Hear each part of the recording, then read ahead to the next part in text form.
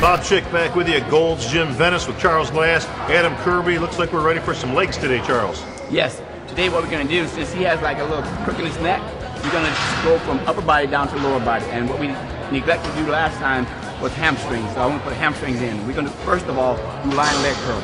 Now, Charles, with all your injury preventative exercises that we keep talking about over and over, I can't believe that Adam is actually pinched a nerve in his neck. How'd you manage that one? Sleeping.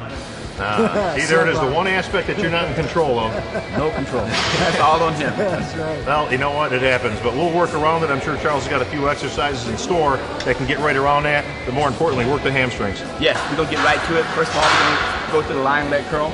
And what we're going to do is do it a little different. We're going to start like squeeze the glutes tighter and lift the quads up off the pad. So that way we go a little bit more from insertion to insertion to feel up better. Sounds like a plan, Adam. You know what? We'll get those hams so big you won't be able to tell whether you're coming or going. Let's see what you got. Let's go. One of the key things to do here is to also make sure that your lower abs stay tight so you don't have that little arch in your lower back. And as you go up, you lift your quads up off the pad.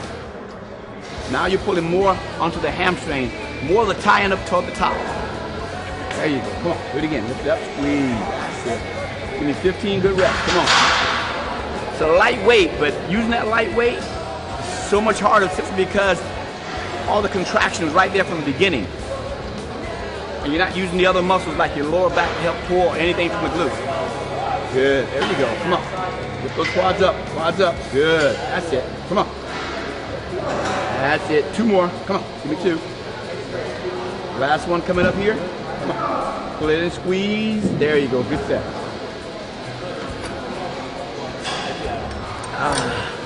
Charles, that technique's definitely different. I can see, obviously, like you said, his knees are coming up off the pad. I would assume that you're not going heavy because you don't want to involve the lower back. Yeah, you're trying to keep the lower back totally out of it. If you really squeeze your lower abs, you can't get your lower back involved. It's when you relax your lower ab, it makes you sway your back a little too much. Now you start pulling from the back and everywhere else. Exactly. It almost reminds me of the old school machines that were flat, and you had to kind of, you know, obviously pick it up. Yes. You could do extensions or hamstrings on it, but that would always kill your lower back. Annihilate the lower back. So we're trying to prevent that from here. But like I said, as long as you squeeze your lower ab, you have none of that lower back pull. Another thing I like to do when I actually do this, I have people lift up in the front. So their body's up off the pad, totally. Now they squeeze. Lift up a little bit. Here. Now squeeze. Look at the angle now. This is more drastic, but it's a much better pull for you. And it gets a lot tougher once your lower body's not there, because when you're making contact, you still have the tendency to relax a little bit. But when your body's up in the air, everything has to stay tight. There you go, good set. And if you notice, he's not using very much weight, but the contraction's definitely there. Absolutely, especially by picking up onto the arm. Yeah. But that's not taking the hamstrings out of the motion, but rather putting more pressure on them. More pressure there. Now, if you notice, he can't lift his quads up quite as high, but the contraction is much better when the chest is up. There you go. That's it. Come on. Bring it in. There you go. That's it. Come on. Squeeze. So I do it two different ways. This is the way I really like to do it, but the other way is just good by lifting the quads up. Come on. One more. Give me one. Come on. Bring it in, squeeze. There you go. Good set. Charles, let me ask you this. Toes in, toes out, straight, doesn't make any difference. I've seen it done 100 different ways. It doesn't really matter. You know, I mean, a lot of people like to point, but if you can flex it and pull, you get a much better contraction than if you point. Pointing sort of takes it off just a tad. The other thing I've noticed is by pointing your toes, and this is something I've seen for many, many years people doing wrongly, by pointing your toes, you're actually picking up a lot more of the tendons in the back and involving more of your calves and the hamstrings. Yeah, you don't hit the hamstrings then, the calves takes over right away. So you want to try to prevent that by keeping them flexed a little bit, relax, and just pull. So you always want what we call a flexed foot, right? All right, which is the opposite of a point, right? Okay, but it, like I say, past that point doesn't make a difference whether your toes are in, out, or anything. That doesn't matter. Okay. Okay, how to feel? All right, let's go to the back. We're going to do seated leg curl or hamstring. Seated leg curl. Let's do it.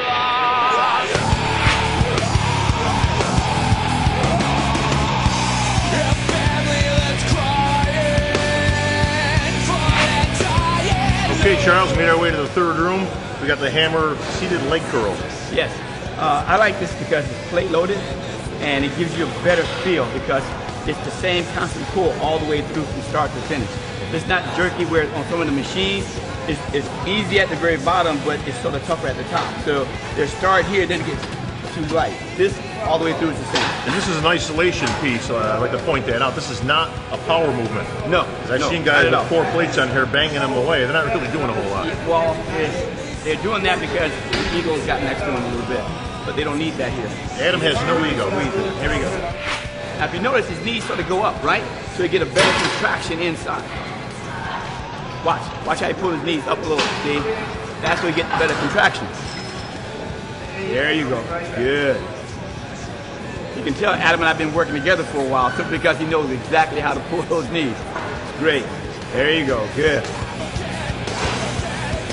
Nice fluid movement, great, great piece. There you go, good. Pull it in there and squeeze that ham. Ready, hold it there, there you go, use the ham more. Squeeze all the way through. Perfect, perfect. Come on. Give me 2 more.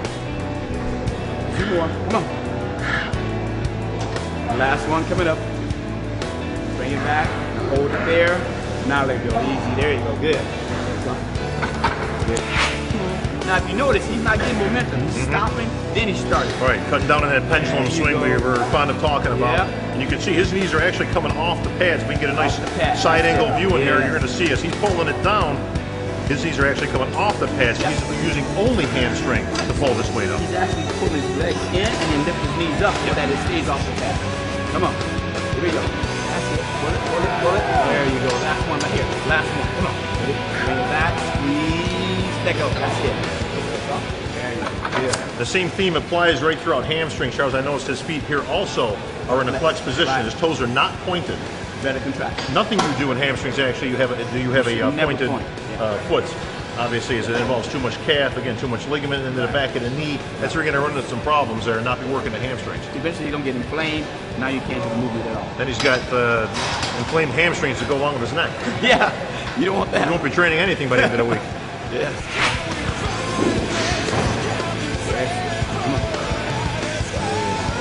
That's it. Come on, bring it down again. Bring it tight. Hold it there. Let go. That's it. Come on. Do it again. Ready? Lift those knees up. Come on. That's it. Good. There we go. Pull it. Squeeze it back. That's it. Come on, Adam. Come on. 4. Good. Keep it going. Give me 2 more. 2 more. Big ones right here. All right. Last one coming up. Now hold it there. Hold it. Let go easy. There you go. Good. Let go. Charles, what's the sets and reps scheme here? Well, actually what we normally do, since it's a small muscle, we're trying to build. So we don't go real heavy, but we try to get at least 10 to 12 reps. And once we go a little bit heavier than this, then we'll drop it down to 8 to 10. But I like to go below 8 reps because then it's useless for us. Yeah, and obviously you're getting heavier then, which is counterproductive to what you're looking to do. How many total sets are we looking to do, not only on this piece, but in hamstrings in general? And you think about it, it's a small muscle. All we need is anywhere from 9 to 12 sets. I normally try to stay in the framework for 9. All right. All right, our next one we're going to do is single leg curl. Here we got to go back to the front room again. Okay. And we're going to use the machine. Hopefully no one's on it by now. You got it. Single leg curl is going to isolate even more. Come with me.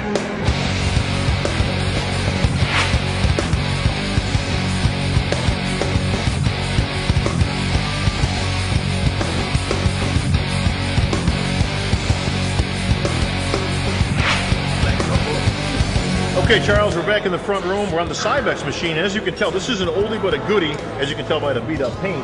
But this is one of the old survivors that we used to use. Tell me about it. Well, like I said, traditionally this is the best machine we have here for the hamstrings. But we, like I said, we put our own little flavor to this right here. Normally, what you do is you get on this and you're on your hands and knees. But we hate that. Simply because all it does is make you use your lower back again, and you're not really hitting the insertion on the hamstring. So I sort of do it where we're standing.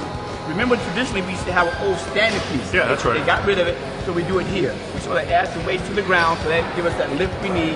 And then we have the guy stand on one side and just press against it, but keep his body up straight, squeeze his glutes again, Sure. and with the hamstring movement. And one reason I can see that you're doing that, Charles, is you're actually creating a different piece out of this Yes. than the lying curls you were just doing. If you're doing this traditional style, it's really not much different. Adam, actually, if you can get down in position like you would do normally, you can see what I'm talking about. All right, and this is a normal position for this piece, but as you can see, this isn't really much different than what you were just doing. It was the same thing over there, so why are we gonna do the same thing? We create our own. Exactly. So, okay, let's see the difference. Obviously, I see as we look down here, we can pan right down. We can see you've got a stack of 25s that you've put on the floor that Adam's going to obviously use to stand on. This is going to put him up with about 6 inches. He's up in the air more now. All you're gonna do is just touch the pad, hold his body upright, and then squeeze and pull. You notice you stand tight in the glutes, so that makes the contraction a lot greater. There you go. Squeeze it up. Really an isolation move. Good. Yes. That's what it's for. That's right. Isolating the hamstring. Come on. That's it. Good. Bring it up. That's it. Good. Give me one more rep. One more rep. Good. Now let's change sides real quick. All you do is grab this, flip it over, and now we're ready to go. Hold the position. There you go. Ready? Good. That's it. Come on. Squeeze your stomach here. Squeeze your stomach. There you go. Good. Stay tight now. That's it. Bring it up. Come on. Bring it up. Good. There you go. Come on. Stay with it. Good. Come on. Bring it up. That's it. Go higher now. Go higher. Get that contraction in there. Good. If you notice, he stops at the bottom, then he starts contracting again. Let it stretch out. Contract the muscle there. Good step. Wow. Now, Just to show you what an isolation exercise this is, Adam's got 10s on there. Oh yeah, because I'm telling you, you can barely use those 10s. It's such a great pump. I mean, the intensity of the contraction on this is much greater than when you try to do this, because most of you use your whole body. It's got to rock back and forth, bringing the weight up. But you're not stopping and then starting over. So you're using all other muscles rather than the hamstring. Charles, when we talk about isolating a muscle group, what you're really talking about is maximizing the efficiency of what you're training and taking out other muscle groups. When you're actually down in position, you got the arms that are working, pulling on the handles, the back muscles are going to come into play, and that's exactly what you're trying to not do. We won't do that, period, because what we're doing, we're barely touching the pad, and we're pushing our body in the upright position, squeezing the glutes to block all the other muscles out. So what plays? Hamstring. Yeah, exactly. I mean, it's so much easier. So you see how much I struggle with the 10s. When I go here, it's like, look, there's no weight. it's like nothing. There's nothing there because he used all the other muscles to pull. But now when isolated, it's totally different. It's got to be a real eye-opener when you get some of the pros in here getting ready for the Olympia and other shows that you've been preparing guys for many years, and all of a sudden you throw them something like this. They're used to putting 3 plates on each side. No, they don't do that here. That's right. They don't do that here. Okay, Adam. Here we go. Ready? Squeeze, stay tight. Grab my shoulder, grab my shoulder. There you go. Come on. Good. That's it. Stop the bottom. Bring it up. Good. That's it. That's it. Come on. Good. Come on. Give me one more. Come on. That's it. Good. Good contract. There you go. That's it. That's it. Come on. Good. Perfect. Come on. Bring it up. You know what? You don't feel anything on the lower back. There's no muscles being used here. Come on. Good. There you go. If you notice, you can tell he fatigues right away. Same amount of weight. You're not going to need a whole lot of these, I can tell right off the bat. No, not all. And the only thing I want to do next is I want to show them something that we do a little different for our deadlifts, so I can get that muscle stretched back out.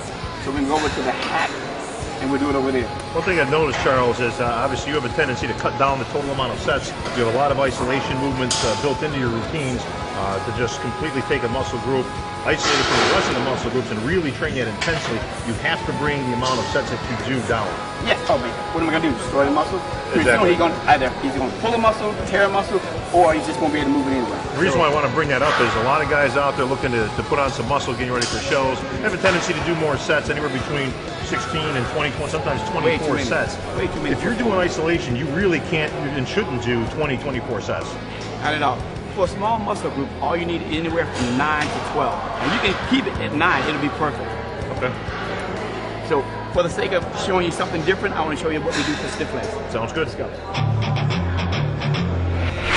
Traditionally, we do deadlifts from a barbell or dumbbell, whatever you want to say. But I found out after a while, your arms get tired. So what we're going to do is do the same type of deadlift, stiff leg deadlift move, where you stretch those hamstrings out by using the hack squat machine. All right, get in position. Feet on the floor and the heels on the platform. Now all we do is catch it for the bottom and we stretch backwards. Let it stretch the hamstrings out.